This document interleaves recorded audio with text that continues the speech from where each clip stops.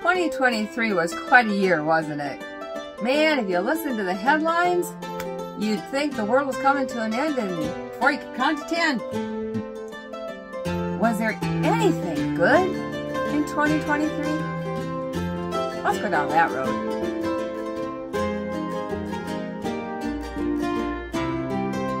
Hello, faithful people. I'm Gary. And I'm Orlene. And this is Roads of Faith. Kind of switched things there if you've been watching us for a while. I usually started out, but I thought, let Gary start out for a change. And I'm Bob. And I'm Bob Jr. We decided to put together a list of some positive things. Come on, Bob. Let's work it. Let's work together here. Don't move. Don't move. Okay. We decided to put together a list of some positive things that happened in 2023. And we'd invite you to maybe share some of your positive things in the comments down below, because we all can use a little more positive in our lives, right? Our year started out with a huge blessing to our family. We added 2 more grandchildren to our family, and that was pretty awesome. They were born in February. We weren't able to be there right away. There were a lot of snowstorms and things preventing us from moving when we wanted to, but they're just precious little guys, and we just love them so much.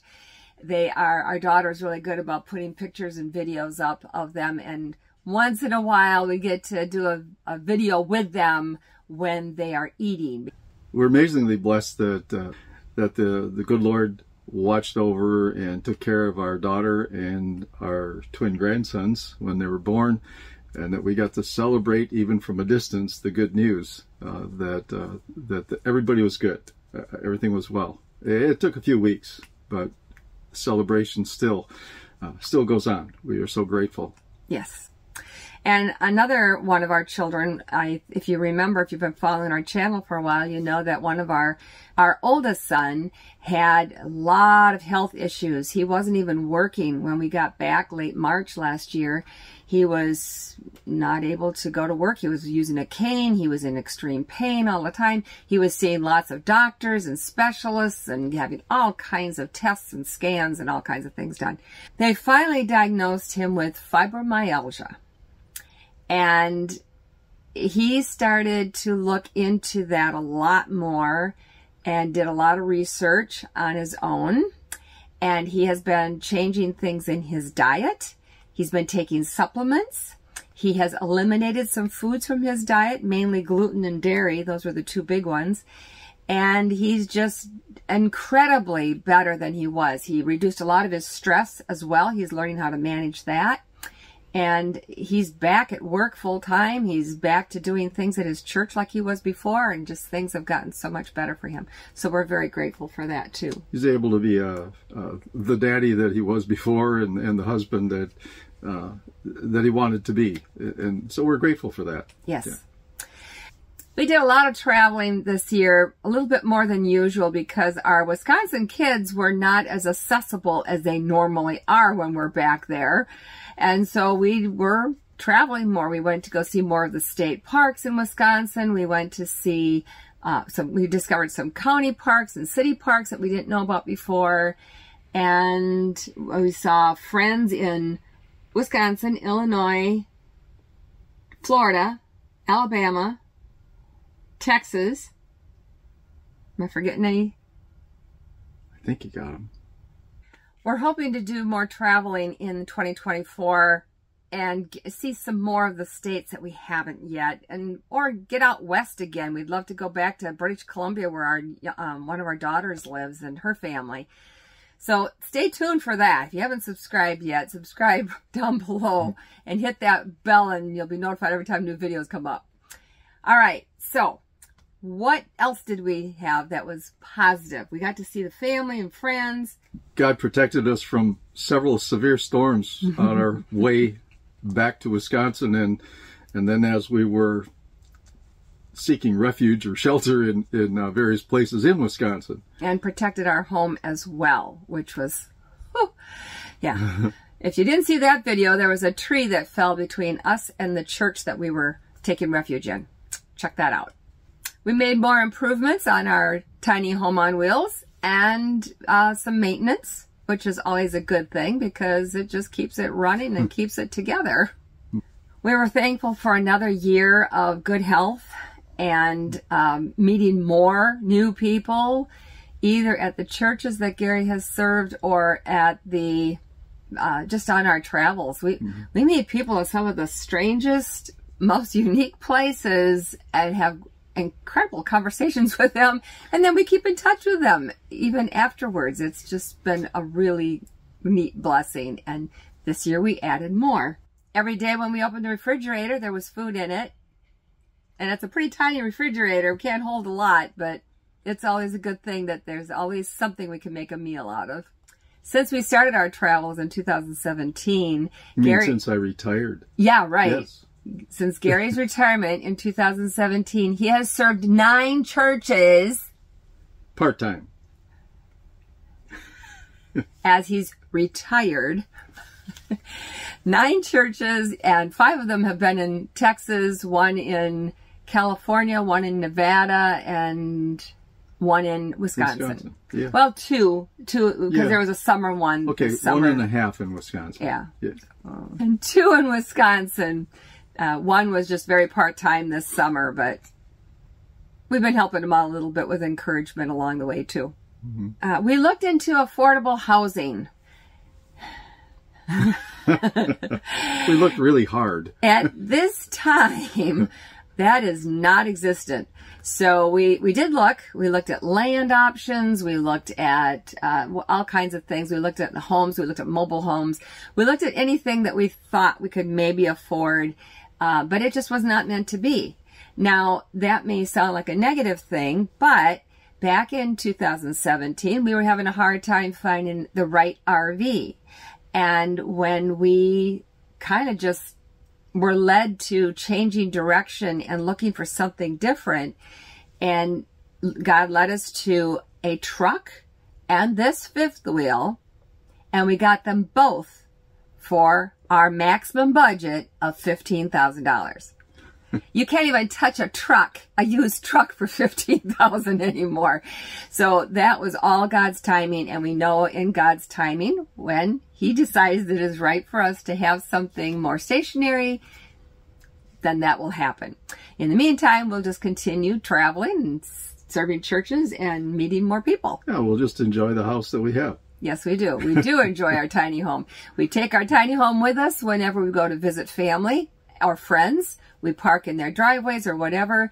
And I love this. Someone at the Christmas dinner at the RV park we're staying at this year, we came up with the term swap docking, because we don't mooch dock when we stay with some... Bob, you're going to go in a box soon. When we stay with someone, we don't just use their water and electric and things like that. We help make meals together. We provide food. We do lawn work. We do fix it. Gary's fixed a lot of things at our son's house. We make ourselves useful while we're there. So I like that term, swap docking. Swap docking. That's a whole new term. It's going to take a while. That everybody's going to have to learn now. You do not mooch dock, you swap dock. I like that. Another really great thing about this year is that we added more subscribers to our channel and more followers to our Facebook page. Here's one place where we really need to improve, and we would really appreciate you letting us know how we can do this. For some reason, the majority of our followers on both YouTube and Facebook are not RVers. And that's what we're missing. We need more people who are full-time RV, who want to be full-time RV. Bob moved. He kept falling off my shoulders. A lot of our videos have to do with how to live in a tiny home on wheels, how to live safely, how to manage the space you're in, how to make the most of the space you have, how to live healthy so you can keep traveling. We just have such a variety of things, plus all the travel scenes that we do.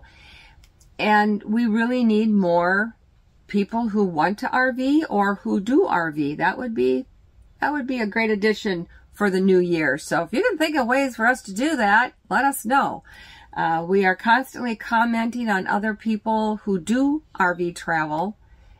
We constantly are commenting on their channels and their Facebook page posts, and it just hasn't really changed a whole lot for us. So that's what we're missing, and that's why we're not getting our numbers up there like we'd like, but we are grateful for the numbers we have.